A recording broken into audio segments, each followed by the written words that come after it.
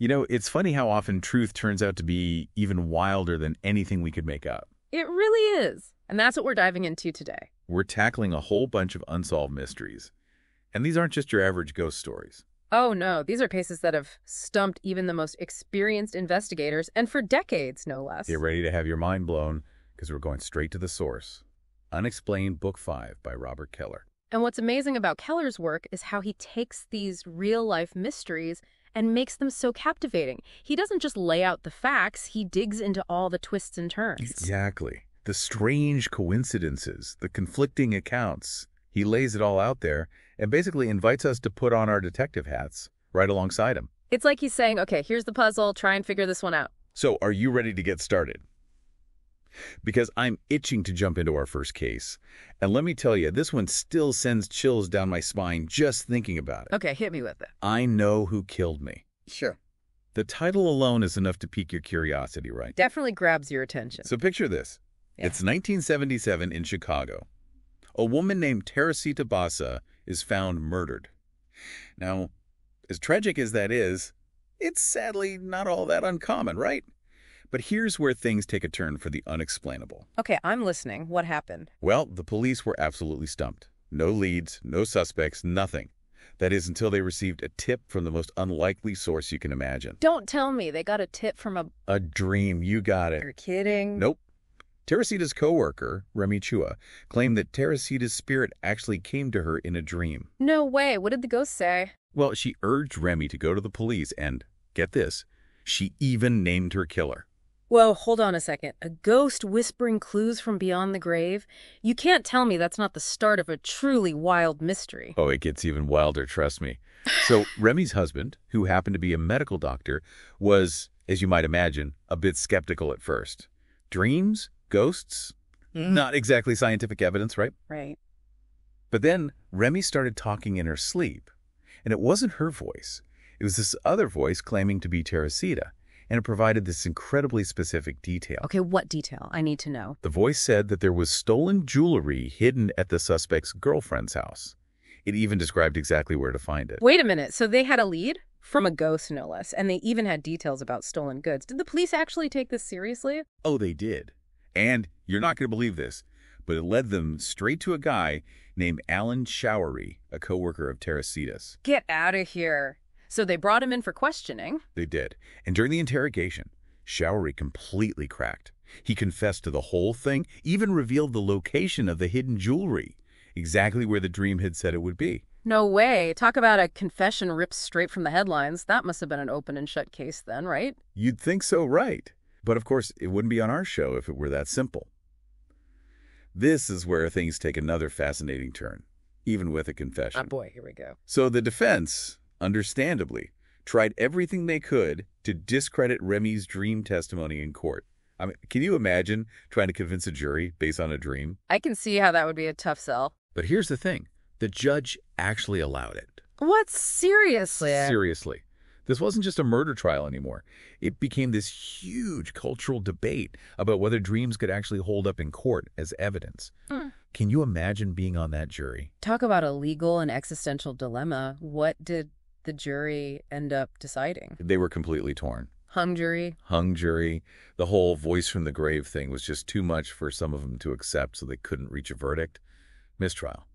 However, Showery was facing a retrial, and I guess that was enough to make him nervous because he ended up taking a plea deal. So he went to prison? He did. Got 14 years for a murder he might have gotten away with, all thanks to a dream. That's wild. I mean, whether you're a believer in the paranormal or not, there's no denying that Remy's dream had a massive impact on the case. It really makes you think about the power of our own subconscious minds. Absolutely. Are there really these hidden depths within us that we don't even understand? Depths that might even connect us to something bigger than ourselves? It's a question that's both exciting and, I'll admit, a little bit terrifying. I know what you mean.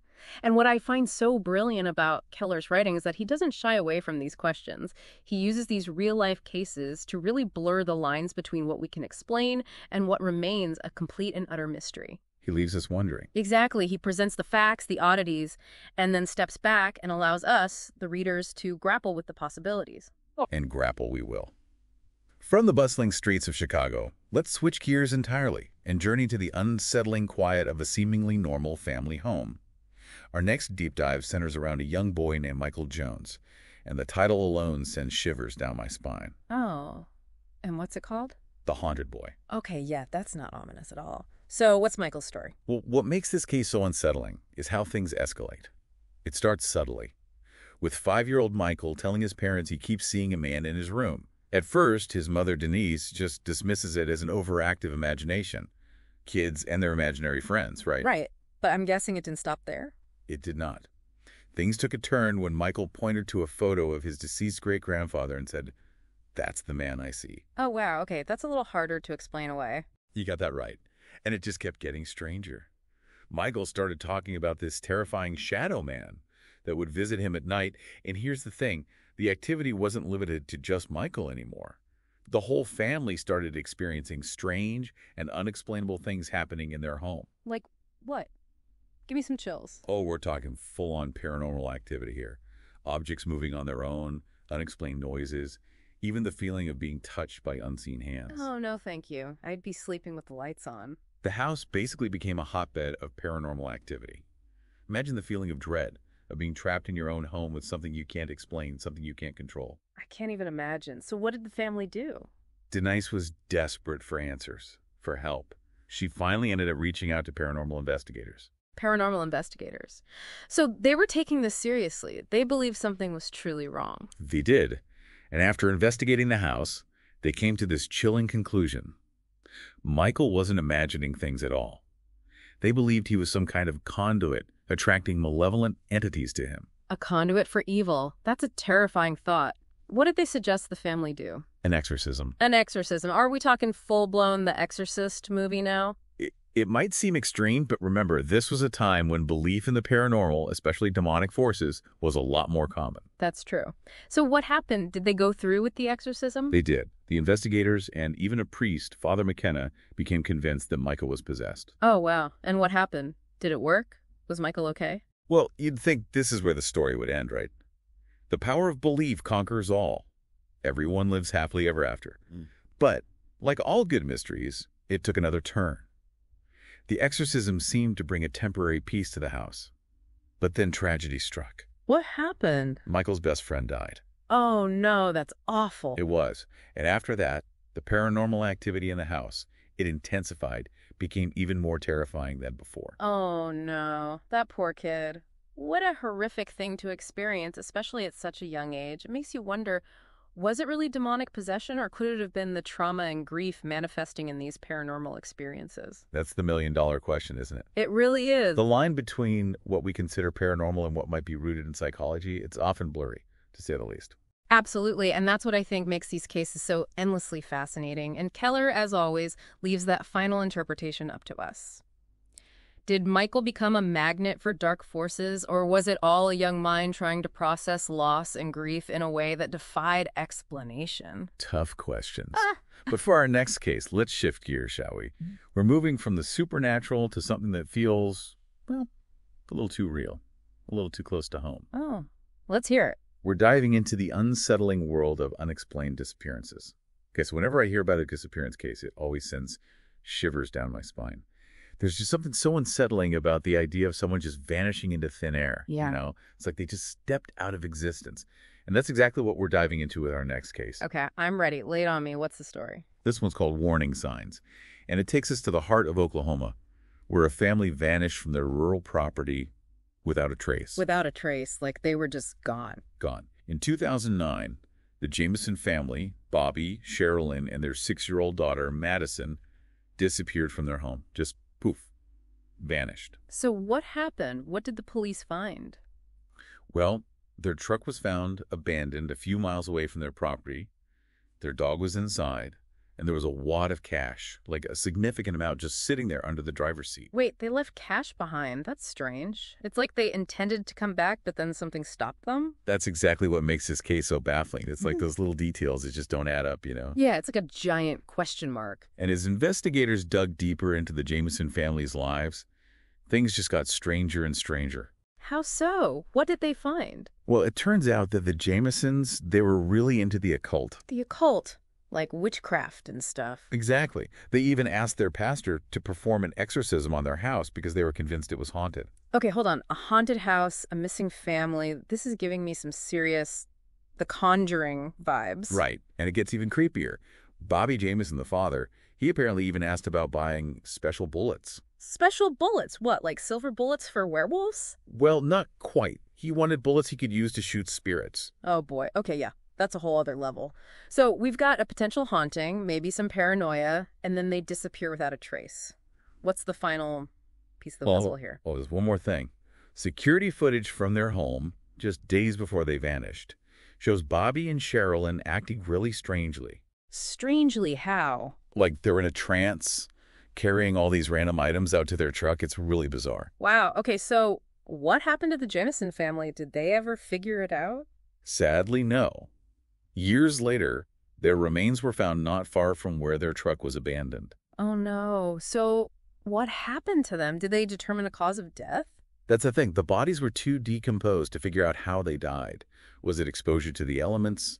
Foul play? A murder-suicide pact fueled by their beliefs in the occult?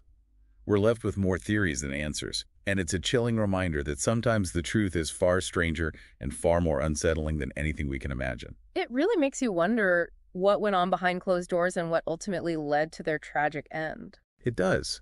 And it's a reminder that sometimes the most unsettling mysteries are the ones that hit closest to home.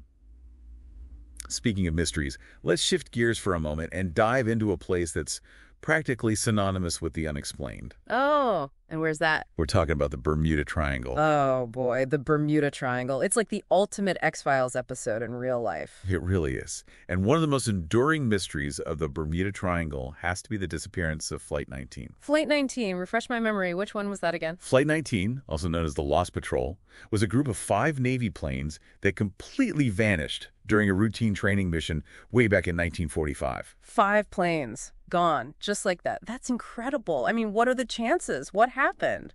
Well, it was December 5th, a seemingly normal day, and these 5 Grumman Avenger torpedo bombers, they took off from Fort Lauderdale, Florida. The weather was clear, the crew was experienced, everything seemed totally routine. Sounds pretty straightforward. So what went wrong? How does a routine training mission turn into one of the biggest mysteries of the Bermuda Triangle? That's the million-dollar question. So, at some point during the flight leader, Lieutenant Charles Taylor, he radioed in, and he said that his compasses had malfunctioned. He was disoriented, couldn't figure out where he was. Compass malfunction in the Bermuda Triangle. It sounds like something straight out of a movie. Right. And as if that wasn't bad enough, the radio transmissions, they reveal that Taylor, he became increasingly panicked. He was convinced that he was over the Gulf of Mexico, but he was way off course. No. He was leading them in the wrong direction. Exactly. It was like whatever was happening out there was messing with their navigation. Some people think there was a mechanical failure. Others point to those strange magnetic anomalies they say happened in the triangle. The triangle does seem to have a reputation for messing with electronics. Mm-hmm. So what happened? Did they ever find the planes? Nope, that's the thing. Despite this massive search and rescue operation, they never found a single trace of Flight 19. Vanished just like that. It's those kinds of stories that really make you wonder, is it just a tragic accident, or is there something more, something unexplainable happening out there in the Bermuda Triangle? It's the question that keeps everyone guessing. Right. Right? And, it's a reminder that we still don't have all the answers when it comes to the natural world. But let's shift gears a little bit from the vastness of the ocean to the complexities of the human mind. Okay, I'm intrigued. What's next? This next case, On the Run, it centers around a man named Blair Adams. Now imagine, you're living your life, everything seems normal, and then suddenly you become absolutely convinced that someone is trying to kill you. Oh, wow, that's chilling. So who was Blair Adams? Was he involved in something dangerous, maybe witness to a crime or something? That's the thing. Up until that point, Blair had a good job. He was in recovery from addiction, had plenty of friends. By all accounts, he's doing well. And then, boom, his behavior does a complete 180. Okay, so what kind of changes are we talking about?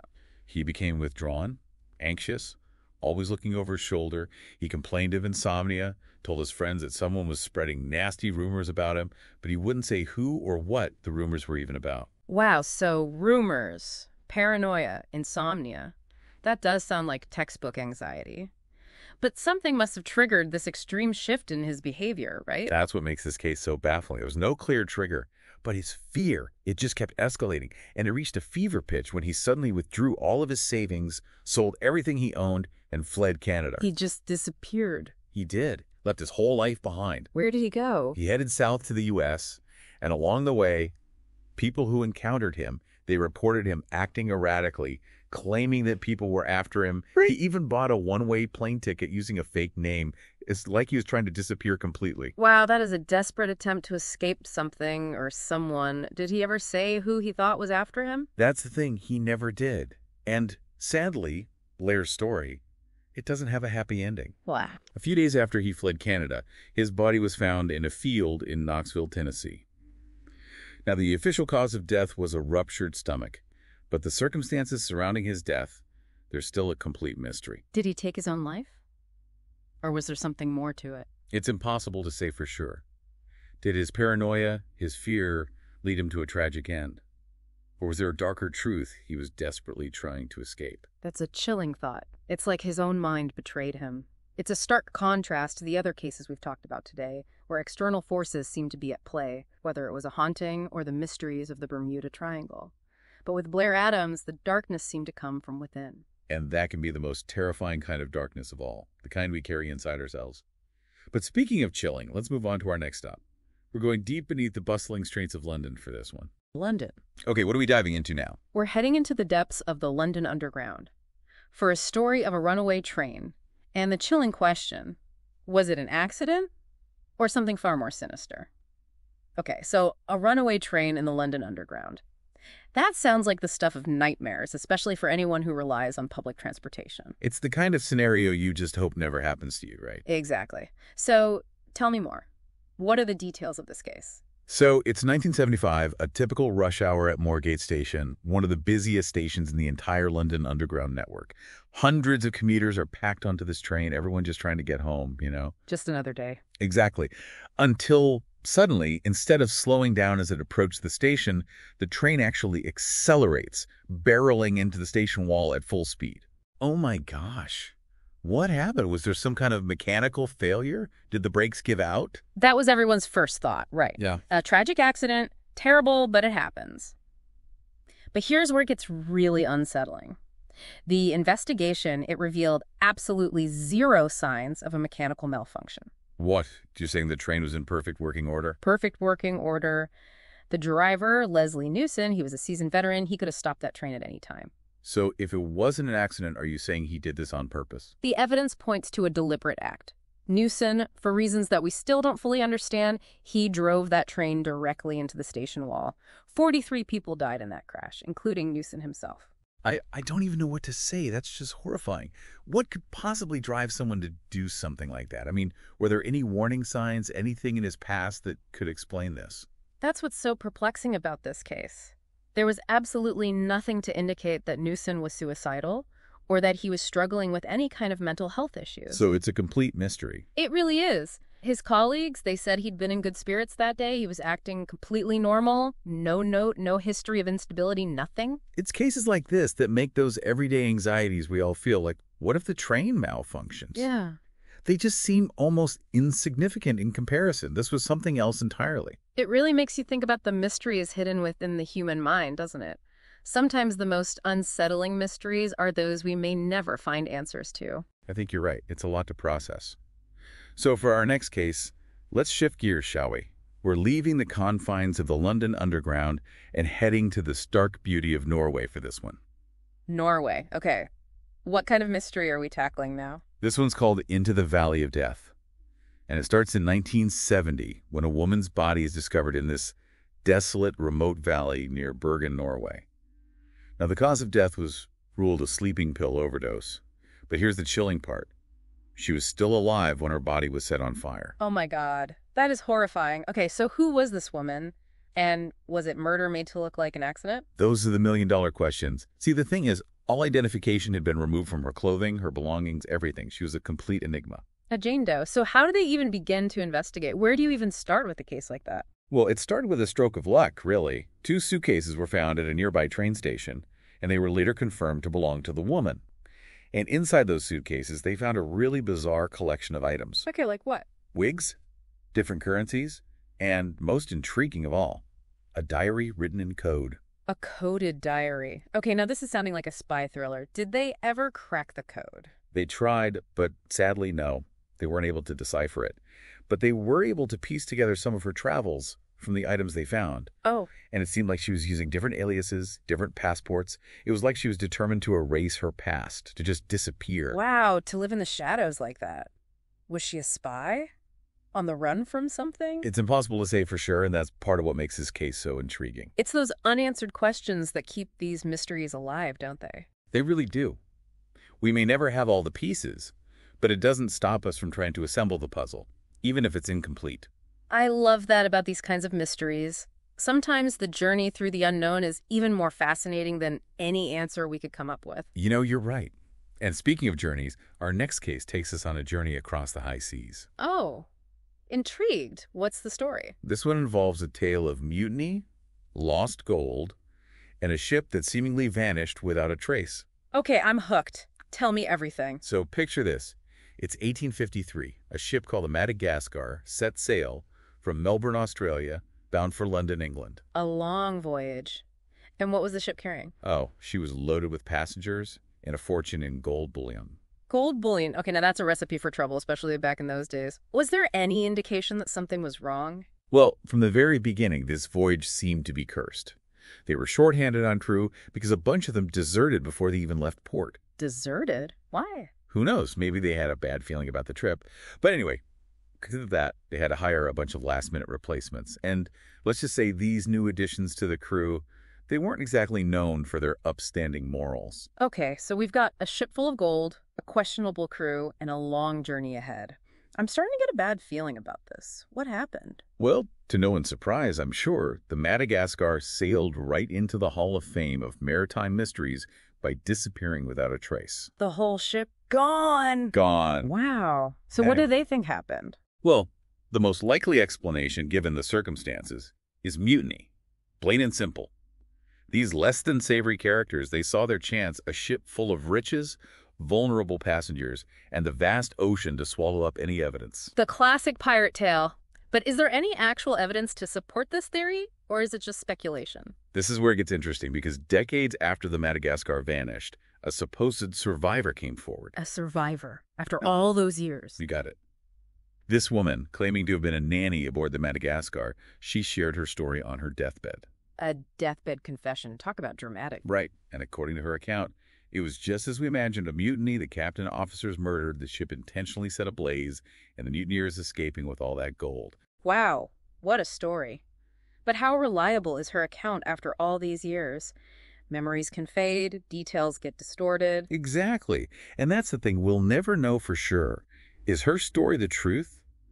Or is it a tale woven from trauma and time, distorted over the years? It's the ultimate unsolved mystery. And in a way, I kind of like it that way. The not knowing allows us to come up with our own conclusions. I agree. It's like we're all handed the last page of a mystery novel. You know, the climax is revealed, but the journey to get there, that's left entirely up to our imaginations. I like that analogy. And on that note, we've reached the end of our journey through the pages of Unexplained Book 5. From ghostly whispers to vanished ships, we've covered a lot of ground today.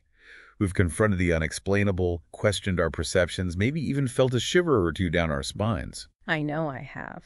And while some people might find these stories unsettling, I actually think they serve a really important purpose. Oh. And what's that? They remind us of the vastness of what we don't know. They keep us humble and curious. The world is full of mysteries, and while some of them may never be solved, that shouldn't stop us from searching for answers. That's a great note to end on. Embrace the mystery. Well said. And who knows, maybe one day we'll have a new episode of The Deep Dive and finally reveal the answers to some of these unsolved mysteries. But until then, keep exploring and stay curious.